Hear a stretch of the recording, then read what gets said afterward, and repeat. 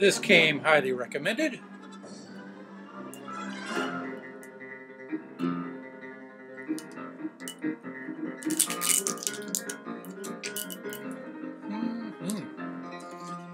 I do like a nice Kentucky whiskey once in a while. I'm relatively fond of this stuff. Yeah, I've never had this. Old Forester. Sounds old school. Yeah.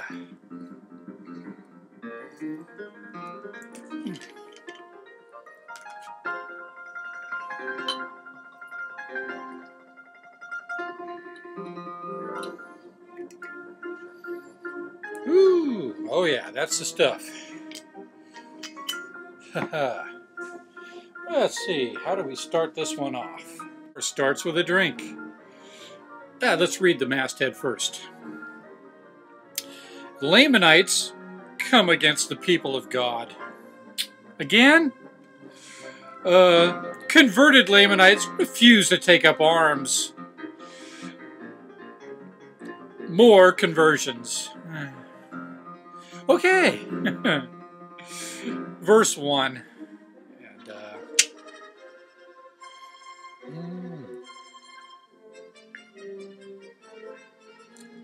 Oh, that's... Whoa. Wow.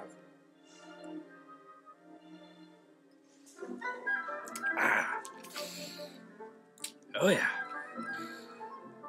And it came to pass that the Amalekites and the Amulonites and the Lamanites, who were in the land of Amulon, and also in the land of Helam, and who were in the land of Jerusalem.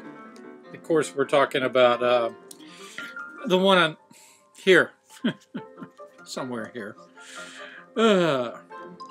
And in fine, all the land round about. They could have just said all the land round about and saved a lot of space.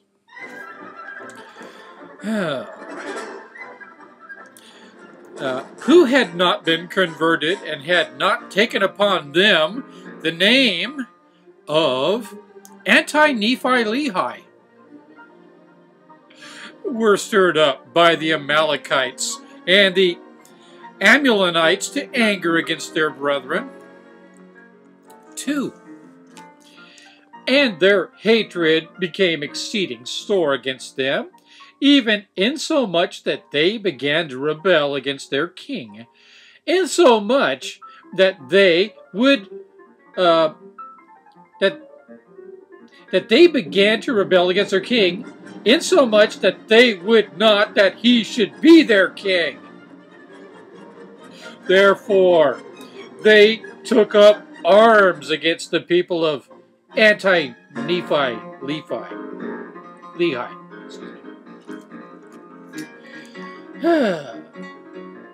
3. Now the king conferred the kingdom upon his son, and called his name Anti-Nephi-Lehi. Nice name. It's better than Himni, I guess. It sounds more like a slogan than a name, though. Anti-Nephi-Lehi. Which is really weird. If they're pro-Nephi-Lehi, why are they anti-Nephi-Lehi? I guess I'm just not smart enough to understand that one. Chime in. Let me know. Edumacate me, please. 4. And the king died in that selfsame year that the Lamanites began to make preparations for war against the people of God. 5. Now when Ammon and his brethren and all those who had come up with him saw the preparations of the Lamanites to destroy their brethren, they came forth to the land of Midian, and there Ammon met all his brethren, and from thence they came to the land of Ishmael, that they might hold a council with King Lamoni, and also with his brother Anti-Nephi-Lehi. what they should do to defend themselves against the Lamanites. 6. Now, there was not one but there was not one soul among all the people who had been converted unto the Lord that would take up arms against their brethren. Nay, they would not even make any preparations for war. Yea, and also their king commanded them that they should not. King Gandhi. 7. Now, these are the words which he said unto the people concerning the matter. I thank my God, my beloved people, that is our great God, has in goodness sent these our brethren and Nephites unto us to preach unto us, and to convince us of the traditions of our wicked fathers. 8. And behold, I thank my great God that he has given us a portion of his Spirit to soften our hearts, that we had opened a correspondence with these brethren, the Nephites. 9. And behold, I also thank my God that by opening this correspondence, we have been convinced of our sins and of the many murders which we have committed. We weren't aware of them before. Really? I'm afraid of you. 10. And I also thank my God, yea, my great God, that he hath granted unto us that we might repent these things, and also that he hath forgiven us of those our many sins and murders, which we have committed, and taken away the guilt from our hearts. You don't feel guilty about them anymore. Through the merits of his Son, who hasn't been born yet, so he hasn't died yet, so your redemption is on hold. It's on back order, biatch. 11. And now behold, my brethren, since it has been all that we could do, parentheticals, as we were the most lost of all mankind, in parentheticals, to repent of all our sins and the many murders which we have committed, and to get God to take them away from our hearts. For it was all we could do to repent sufficiently before God, that he would take away our stain. Got those blood stains out. 12. Now, my best beloved brethren, since God has taken away our stains, I didn't know God did laundry. Is it dry cleaning, or I don't know, are they beating it on a rock? Taken away our stains, that our swords have become bright. He cleans swords too. Then let us stain our swords no more with the blood of our brethren. 13. Behold, I say unto you, nay, let us retain our swords, that they be not stained with the blood of our brethren, which they just said before. For perhaps, if we should stain our swords again, they can no more be washed bright through the blood of the Son, capitalized, of our great God, which shall be, hasn't happened yet, be shed for the atonement of our sins. Yeah, this doesn't make sense to me. Sorry, folks. Don't get it. 14.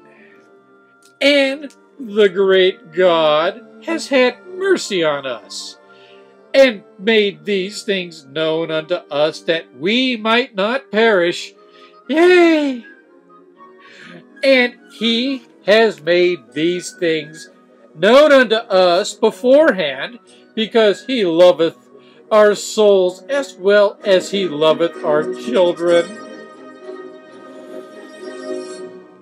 Therefore, in his mercy, he doth visit us by his angels, that the plan of salvation might be known unto us, as well as unto future generations, who will have to take your word for it, because no more angelic visitations. I mean, I'm not getting any.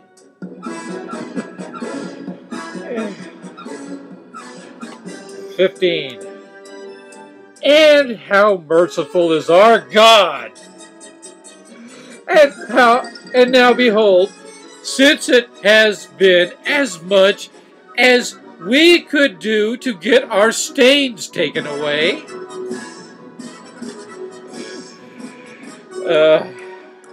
from us, that our swords are made bright, let us hide them away, that they may be kept bright as a testimony to our God at the last day, which is Saturday, I believe,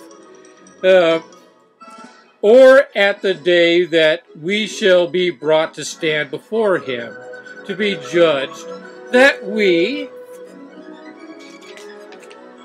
have not stained our swords in the blood of our brethren, since he imparted his word unto us, and has made us clean thereby. 16.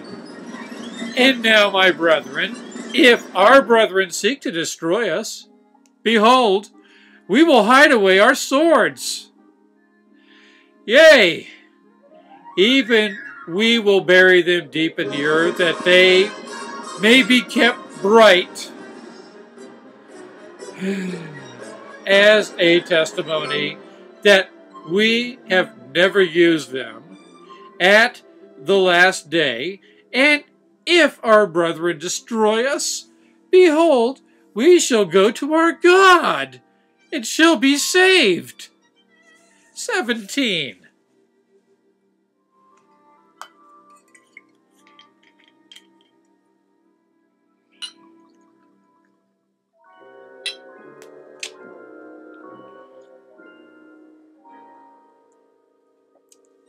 Oh. Really nice. First shot took me off guard, though. I'm used to that smooth scotch. This one here, yeah, it's a smooth mule kick. It's smooth. To the point. All right. Where the fuck am I? 17. And now it came to pass that when the king had made an end of these sayings, and all the people were assembled together, they took their swords and all the weapons which were used for the shedding of man's blood, and they did bury them deep in the earth. Climb in with them, guys. You may as well. 18. And this they did, it being in their view a testimony to God and also to men, that they never would use weapons again for the shedding of man's blood. And this they did, vouching and covenanting with God, that rather than shed the blood of their brethren, they would give up their own lives. And rather than take away from a brother, they would give unto him. And rather than spend their days in idleness, they would labor abundantly with their hands. 19. And thus we see that when these Lamanites are brought to believe and to know the truth, they are firm and would suffer even unto death rather than commit sin. And thus we see that they buried their weapons of peace, or they buried the weapons of war for peace. Writing on gold, dickheads. I know. I keep harping on that. Get used to it. They're writing on gold. Don't make fucking sense. It's not like they're writing on parchment and you can sew a new section on. And the scroll just keeps getting bigger. You're writing on finite fucking space. And that's what this whole reading is making quite clear. Cheers. And hooray for Kentucky.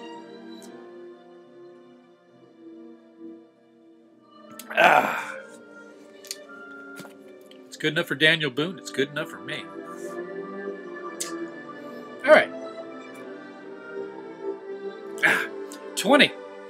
And it came to pass that their brethren, the Lamanites, made preparations for war and came up to the land of Nephi for the purpose of destroying the king and to place another in his stead, and also of destroying the people of anti-Nephi-Lehi out of the land.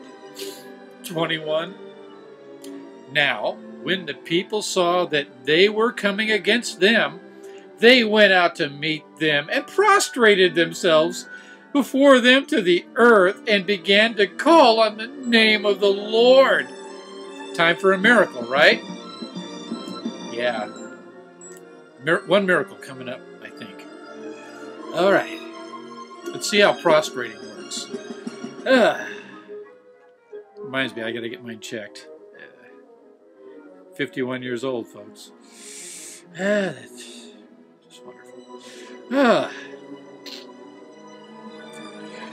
And began to call on the name of the Lord, and thus they were in this attitude when the Lamanites began to fall upon them and began to slay them with the sword. What a fucking miracle that was. 22. And thus, without meeting any resistance, they did slay 1,000.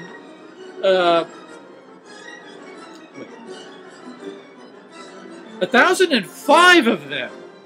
Must be a bitch to be the last 5. And they, and we know that they were, and we know that they are blessed, for they have gone to dwell with their God. 23. Now, when the Lamanites saw that their brethren would not flee from the sword, neither would they turn aside to the right hand or to the left, but that they would lie down and perish and praise God even in the very act of perishing under the sword. 24. Now, when the Lamanites saw this, they did forbear from slaying them. And there were many whose hearts had swollen in them for those of their brethren who had fallen under the sword, for they repented of the things which they had done. All gone. 25. Maybe this is the wrong chapter to start with this. Very nice. Still like my scotch. Single malt. I think I learned that from a Raymond Chandler movie. Farewell, my lovely. Yeah, they said any other kind is shit. Stick with a single malt.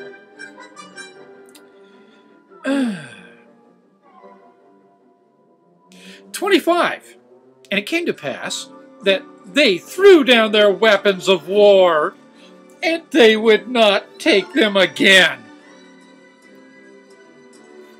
For they were stung for the murders which they had committed, and they had come down even as their brethren, relying upon the mercies of those whose arms were lifted to slay them.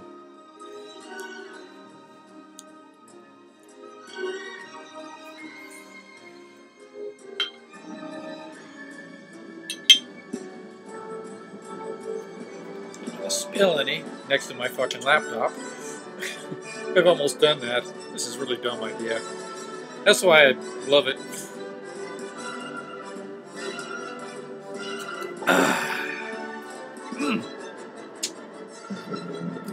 Yep. 26. It came to pass that the people of God were joined that day by more than a number of those who had been slain. Yeah, I believe that. There are no wake-up calls. Jonestown, Heaven's Gate, Waco. Nope. And this one, this Saturday, I hear some guy wants to jump off a cliff. He's timed it. He won't hit the bottom. He's going to get raptured on the way. You better check his time zone. It's supposed to be around 6 p.m., but I forget what time zone. Probably mine. Yeah. And those who had been slain were righteous people. Therefore, we have no reason to doubt that they were saved. It was worth it. 27. And there was not a wicked man slain among them. But there were more than 1,000 brought to the knowledge of the truth. Thus, we see that the Lord worketh in many ways to the salvation of his people. Really? We see that? From this? Really?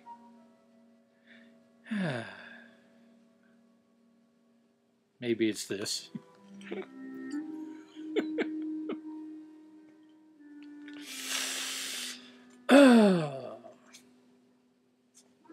I lost my place. I'm in the wrong chapter. 28.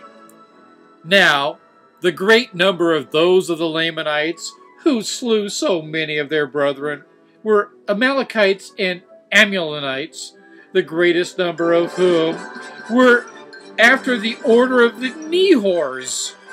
29. Now, among those who joined the people of the Lord, there were none who were Amalekites or Ammonites, or who were of the order of Nehor, but they were actual descendants of Laman and Lemuel. 30.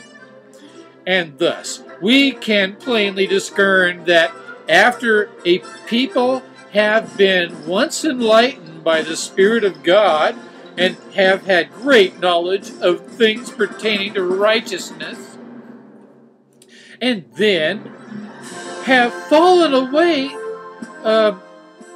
into sin and transgression. Isn't sin transgression? And transgression sin? They become more hardened, and thus their state becomes worse than though they had never known these things. And that is it for 24 of Alma. So, did we learn something? Sure did. Peace the fuck out. Have a wonderful, whatever the fuck it is you're having. I'll see you guys in the next thrilling chapter. Trust me, some interesting shit's gonna happen pretty soon.